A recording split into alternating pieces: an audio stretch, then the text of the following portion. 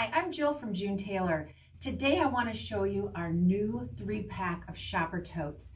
These are high capacity tote bags that can be used for grocery shopping, beach bag, as a diaper bag, or just general shopping. And when you get them, all 3 of these designs come in one kit. So you get to make each different design, which is why we use different fabrics on them.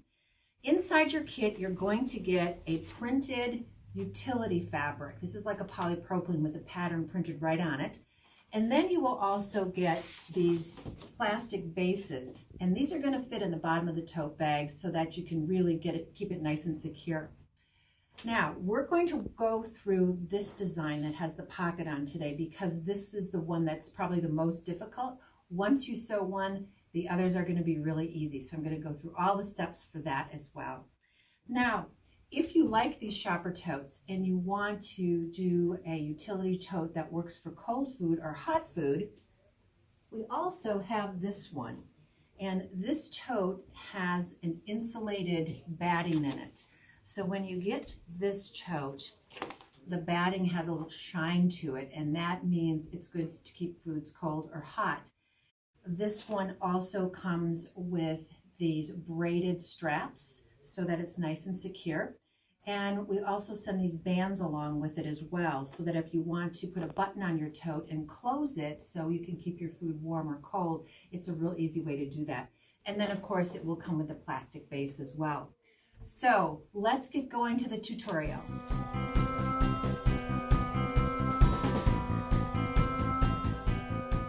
Our first step is we're going to trim around the edge of our tote design and leave about an extra ½ inch here to work with, inch or ½ inch to work with.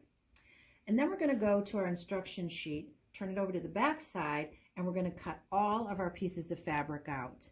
So we have several 2½ inch strips to cut, some 5-inch squares. We also have our backing, also called our lining fabric. And then we have this piece 10B. And what piece 10B is, it's going to form our pocket. So we have you start out by cutting a 12-inch by 6-inch strip, fold it in half and press it. So where you folded it, this becomes the top of our pocket, and it's eventually going to be attached to another 6-inch piece and going to be sewn into the tote. And this is going to form our pocket. So these two together are going to form one piece. So once we've got everything cut out and our lining cut out, we're going to begin to assemble. Our backing fabric is now cut, so we need to attach it to our printed base material. You can use quilt basting spray, or you can simply pin to attach this on, like I'm doing. And once you've got it all pinned or sprayed, what we're going to do is we're going to sew on the solid line all the way around the edge of the tote. Now we've actually got that done so we can show you. And we used a high contrast color thread so that it's going to be easy to see. Because when we get done sewing this, we're going to actually use this as our trim line. So if you want to use a high contrast thread, that'll help you out. So again, sew all the way around the edge of the tote on the solid line, and that will secure our printed substrate to our backing. Now we're going to take piece 1 and put it in the number 1 rectangle like this, right side up.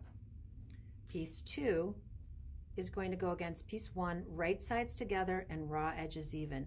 So note that these are not sewing lines, but they're placement lines. It's where we place our fabrics. The next thing we can do is pin this in position, and we're going to go to the sewing machine and sew in a 1/4 inch seam allowance through all layers. So we'll be sewing right 1/4 inch in from the edge through both layers of fabric, through our printed base material, and through our lining. So as you can see, we've sewn in a 1/4 inch seam allowance, and when I open this seam up, it's going to land right on the next placement line. What you want to do at this point is finger press or use your roller.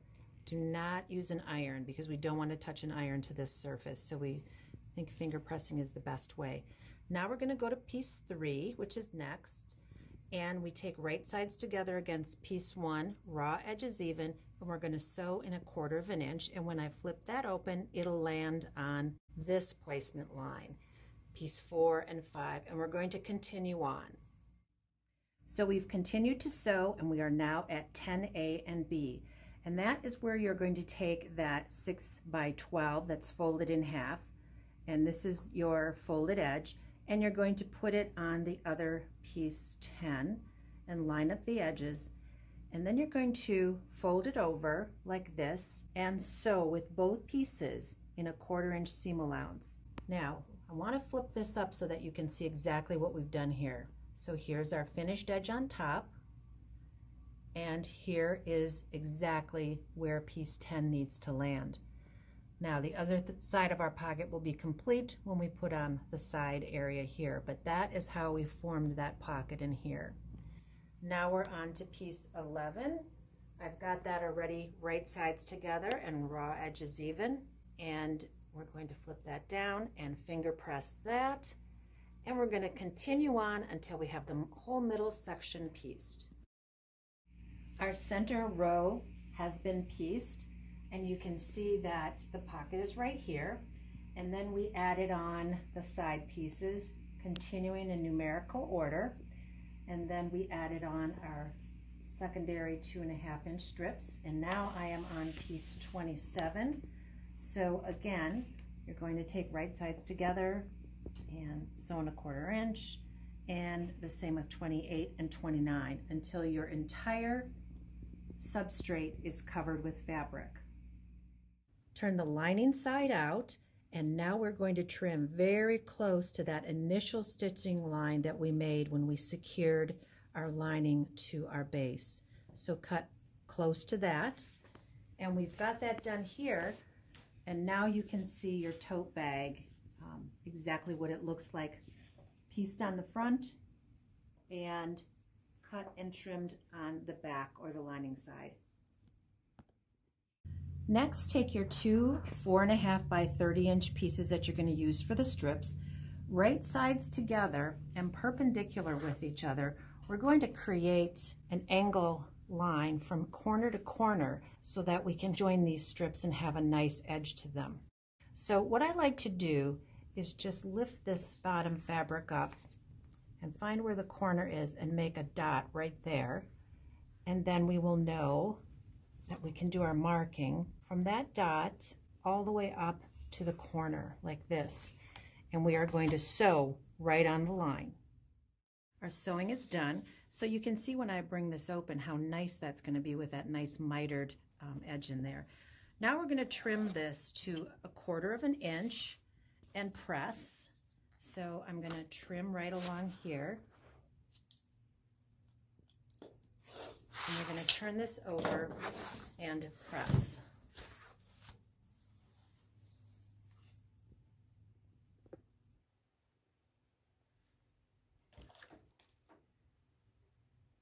Now we're ready to continue on with our straps.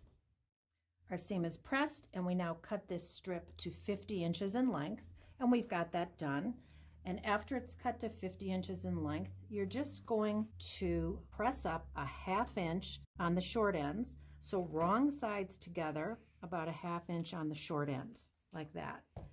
And then what you're going to do is create a center pressed reference line. So fold your strip in half, wrong sides together like this. And what we're trying to do is to create a center line. So you can see right here where I'm pressing, this is going to be our center reference line. So we're going to press the strip all the way down to get that line into position. Okay, now our center reference line, you can see, is nicely pressed in here. Our next step is to take both the side edges, wrong side together, bring it up to that center pressed reference line, and press those into place. So I would go all along one edge like this all the way down, and then I would do the top edge toward the center pressed reference line. So what you're going to end up with is something that looks like this, all pressed into place. Now we're going to open this back up, and we're going to center or nest our utility fabric right in the middle, starting right at the base of where you pressed under that 1/2 inch. And then put the sides around it so it's nested in the center, and go ahead and nest it all the way down. then fold it over like this. So you've created a nice firm strap, and then you're going to stitch on both long edges all the way down and all the way down. Now we've got that done here so you can see what the finished result looks like. So it's folded, pressed, and we've stitched on both sides. Next, we're going to position our strap on the tote. What we want to do is measure 15 inches down from the top of the tote, and that is where our strap is going to go, and it's actually going to point toward the base of the tote. We want to go 7 1/4 inches in, and 7 1/4 inches in is right about here. So for this design, we decided why not center it right in this strip. So we're going to make that decision and center in that strip, and then I'll put a pin in here, and then we'll do the same on the other side. So again, our strap, we're going to make sure that it's all facing in the correct direction like that, and then we're going to go down our 15 inches, put it in place, and we decided to center it here. So we're going to pin this, and then we will sew that. Now, I want to make this short work, so we actually have that done on the other side for you. So you can see how our handle was sewn like this. And then we're going to pull it up. And what we're going to do is then tack this down, sew this down into position on both sides, and we're going to stop 3 inches from the top. And we want to do that so that there's plenty of room for us to add binding. So you're going to sew on both sides, stop 3 inches from the top, and then you're going to make an X of stitching down here, and that's just going to help those straps stay more secure. So you'll do that on both sides and on the side we just pinned. Our straps are now sewn on each side with an X here at the base for extra security. And as we follow the strap up, you'll also note we stopped about 3 inches from the top and did a back tack and a back tack. Next, we're going to fold right sides together and sew our side seams. So just like this, and you're going to pin these and sew in a 1/2 inch seam allowance all the way down this side, and then the same 1/2 inch seam allowance on this side. Our side seams are sewn. And now what we have to do is to take care of this bottom. So you notice that this is open like this. What we're going to do is take the tote and we're going to actually fold it the opposite direction. So now that side seam is going to hit right where the center of the bottom is. And we're going to actually sew that closed in a 1/2 inch seam allowance. And I would suggest that you take this seam allowance from the side and fold it one way or the other. Sew in a 1/2 inch. Turn it the other direction, and let's get this one done.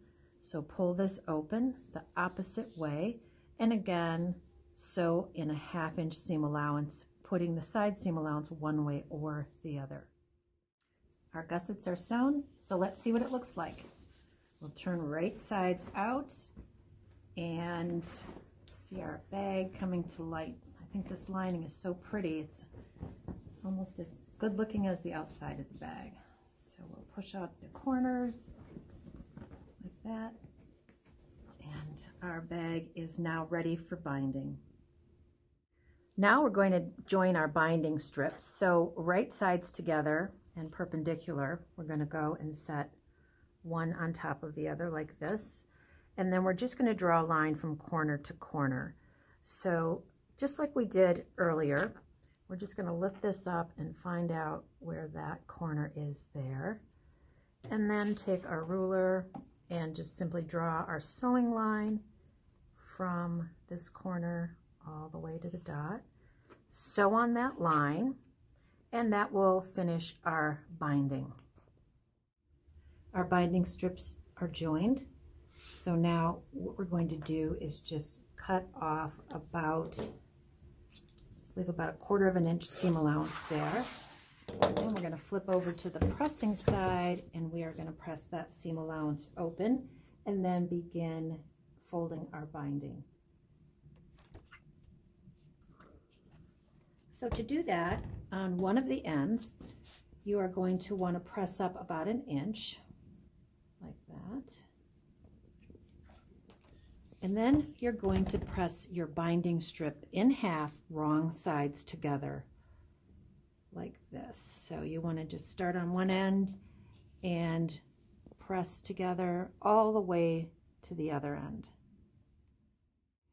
Starting with the pressed short end of our binding, we're going to begin pinning the binding to the wrong side or the lining side of the bag, raw edges together.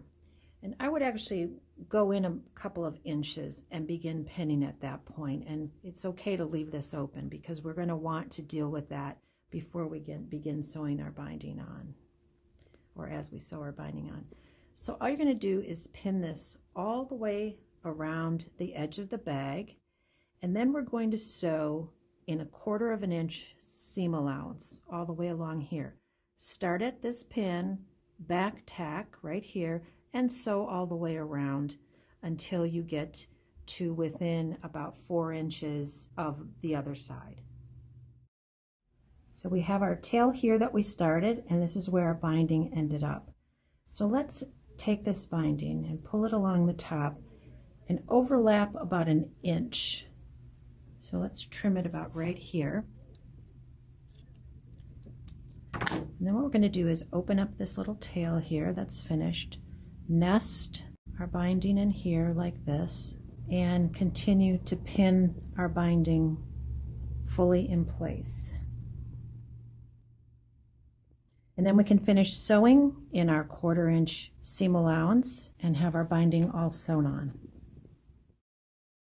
Our binding is now sewn on. So let's turn the bag right side out, and then we're going to bring the binding around to the front and we're going to tack it down. So we'll find our starting point and do that right here at the side seam if you like. So you bring it up, around, pin it, and sew the binding in place very close to this bottom folded edge. Our binding is stitched down all the way around the top edge, and we also then finished the handles by sewing on both sides all the way up to the binding and across the top and making an X for reinforcement. That was done on both sides. And our tote is finished. We're ready to go. Look at that. Our big capacity tote is done in no time.